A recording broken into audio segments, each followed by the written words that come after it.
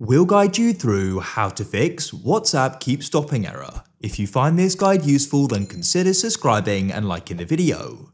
This can be super annoying as you can't go and use WhatsApp.